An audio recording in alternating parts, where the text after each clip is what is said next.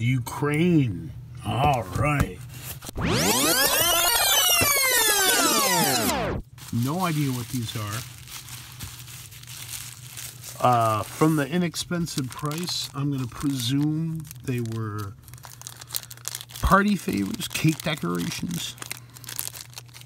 And we've got two translucent, soft plastic, unusual looking, awesome little, and I guess they are very Russian little missiles, each with a little dude inside.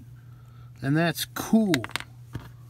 No obvious maker marks anywhere, which is a bummer. You'd hope that it has like Politburo plastic marked on it or something like that. But it does look like there might be some vestigial design marks on the surfaces. I'll look at them closer. That's awesome.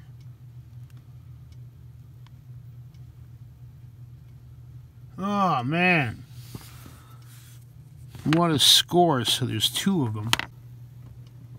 Yeah, that's cool. No markings on the figures, which again is kind of a bummer. You know, a big hammer sickle, Moscow Plastic Works. Dude.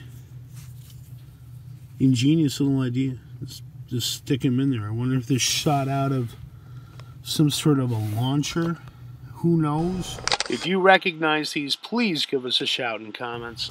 And I got it out here with my very small collection of Russian or Eastern Bloc toys. A couple of tanks there. This soft plastic. I love the look of this plastic. The rocket launcher here is the same material. I'm intrigued by this translucent, waxy, soft plastic that seems unique to these Russian things, although I only have a few of them.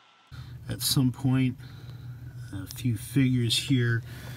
Big guy is marked China, but he's very much Cosmonaut, Ivan looking. There's a Buck Rogers from, is it Hungary? I believe the other white spaceman is Hungarian as well, and it's Yuri Gagarin. Glad to have him on board. This thing is maybe the most interesting of them all. It's the pilot or operator figure from any number of Russian space vehicle toys from the era. Here he or something very much like him is operating a moon car. And I managed to score me a loose example of him by being frosty and sly. And that's a nice little bit of Eastern Bloc space bling bling bling bling bling bling bling. And I think we're done.